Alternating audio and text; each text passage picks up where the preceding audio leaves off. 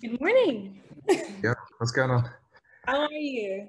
I'm good. I'm good. I'm a little bit sore after celebrating last night, but Of I'm good. course, of course. Obviously, we're here to just talk about your debut novel, Open Water. Congratulations. Thank you very much. Thank you. It has gotten such a buzz on social media. I've been going through all the comments and everything. It's a big moment for you, a big moment for you. It is. It is. Yeah, I think for me, I just kind of wanted, when I was reading it, I just wanted to kind of get an idea of like what led up to you writing such a sort of powerful novel. What was the process like for you? What was the catalyst, essentially?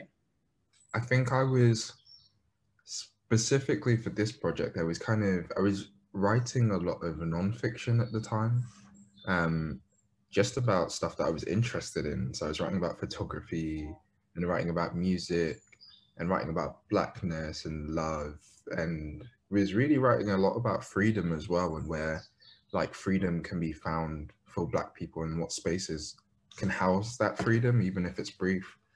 Um, and then in April 2019, I signed with my current literary agent, and I was like showing her all of these essays, and she was like, you should write a novel. Um, and so I revisited these ideas and these feelings, these ideas of freedom, and worked from there to create this fictional narrative that could house everything that I was thinking and feeling at the time. So would you say that a lot of the content in that novel has drawn from your own life experience as well? I'd say it's perhaps not like the specific events, but more the feelings that I'm trying to express. So a lot of the time I'd be like, okay, what does it feel like to be like at like a live music venue, or like what does it feel like to kind of be like in the early stages of getting to know someone and feeling like you have like a real attraction to them. And so I was taking those feelings, and then I was like creating fictional kind of narrative around that. So the feelings were very real, but the narrative isn't. Your themes in the book as well are really, really powerful. A lot of people have sort of touched upon it. Your Black love, race, masculinity, creativity. Do Mhm. you mind sort of delving into that and why those themes were so important to you to sort of highlight as well? I think as well as it being this like kind of love story, right? It's also just a bit of an ode to all of the things that I loved. So to Southeast London and its community, to Black art and Black expression. And I think having this real element of Black expression within the novel was really important, because I think actually yesterday after the launch event that we did, my auntie called me. She doesn't often call me, and kind of gave her critique of of the reading and the event, which I loved. But she said something which really stuck with me. She said that you write how Black people were feeling, and I think that was something that I was really trying to express. I think it's not so often when we have Black narratives, they're out of our hands, or we're seen in a way that perhaps is not the correct way. I don't think there's one correct way, but a lot of the time I feel like media misses the mark. And so it was an opportunity for me to really say, okay, so this is how Black I feel, and perhaps it will resonate with you too. What would you say was, as growing up as sort of a young sort of Black boy, what was sort of your inspiration at all to sort of write in the writing world? What were you did you draw upon any themes at all? I think when I was growing up, a lot of the writing I was reading was like Mallory Blackman, because she's local, like Yeah. she's kind of from the Lewisham, sort of Yeah. from the area, and so like very like it was really nice to have someone like writing on that scale, like such incredible work, um, and just exploring like the kind of like interior and the quieter moments of everyday life. Like her narratives were so good, because uh, like they were just like narratives that I recognized. Like I could see myself so much in Mm. that work. I think so much of my work, my writing and my photography is like about being seen and about allowing other people to see themselves. Absolutely, absolutely. It comes so naturally, like the words off the page. You can tell it's almost come from a very sort of special place in the way that you kind of express yourself. And that really sort of does come across. As sort of a young Black first-time author, what does this mean to you now to sort of be out there and having this response? It must be incredible for you. That's crazy. It's like I'm really astounded by the response that has happened. And like, yeah, like I think it's weird, right? Because you write this narrative, you write this book, and then it leaves your hands and it goes towards other people, and it gains a life of its own. And there are things which resonate with other people that you wouldn't have even thought of, but you're like, oh yeah, like I did write that section, and that might make someone feel that way. Yeah, like I feel like really overwhelmingly grateful for all of it.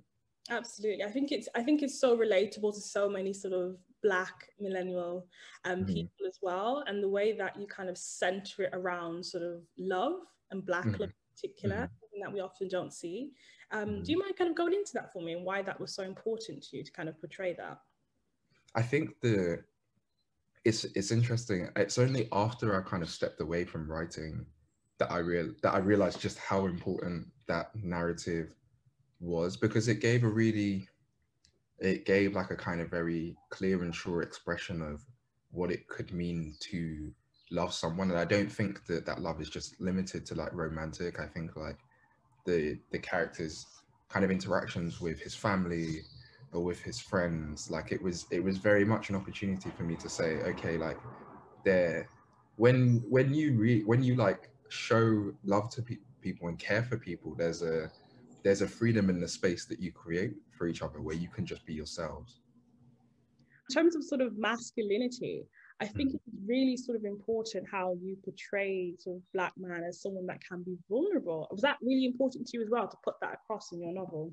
Yeah, that element of vulnerability really emerges from having a place of trust, having somewhere or someone where you're like, okay, like I trust this person and I can really be myself and be whole, whether it's like in like your more beautiful moments or in your more ugly moments. And I think I really wanted to explore like how Black men specifically feel because of my own experience, and kind of think about like the levels of vulnerability that we are able to share with other people or with each other, and what happens when we're not able to share that vulnerability because we feel threatened or there's no way to express the hurt that we're feeling. And then how, like, I don't want to give it away in the book, but how that kind of like interacts with the relationships around you and how other people become collateral damage because of the hurt that you're feeling. Can you explain a bit why your characters as well, you made them so creative and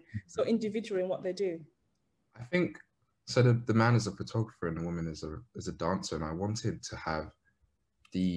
just wanted to have characters that felt really like lifelike and really like fleshed out and really could be themselves. Sometimes I'd be writing and like I could see the narrative going in a direction that even surprised me, because like I was allowing these characters just room to just breathe and be and make their mistakes and have their successes. I didn't want to lead them in any direction. Like I kind of just like wanted to wait and listen and see where they could take me. Absolutely, and you definitely do get that through the book. What's sort of next for you? I know this is like just the beginning of your journey, but what is next for you now as sort of this first time Black author that's getting an amazing amount of praise? I really want to take time to enjoy this moment, I think, and really kind of like go through the process and let the book develop like new meanings as time goes along, and have it really resonate with readers.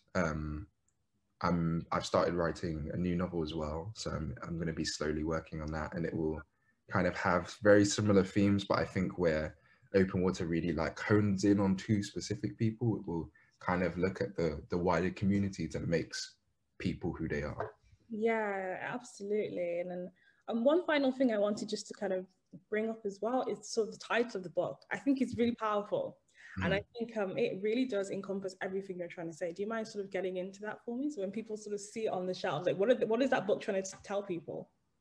I think so. Like the Open Water wasn't the original title, but I can't remember how it emerged. But once we had that title, I was like, yeah, that's the one. And it kind of speaks to, well, there's like multiple levels to it. like first and foremost, it speaks about this kind of this openness and this vulnerability that you want to be able to have in your everyday, but isn't always possible for Black people. And I think that's, yeah, that's really like the primary thing, like being able to be out in the open and free, and that tug when you know there are other things in the water that might stop you from doing that. Oh, absolutely, absolutely. And you've really kind of done that through your novel yourself, essentially. So yeah, amazing. Congratulations for Thank this you. amazing Thank you. debut. I wish you all the best in sort Thank of you your so much. endeavors moving forward. And I can't wait to sort of see what else is in the works for you. Thank you. So thank you very, very much for your time this morning.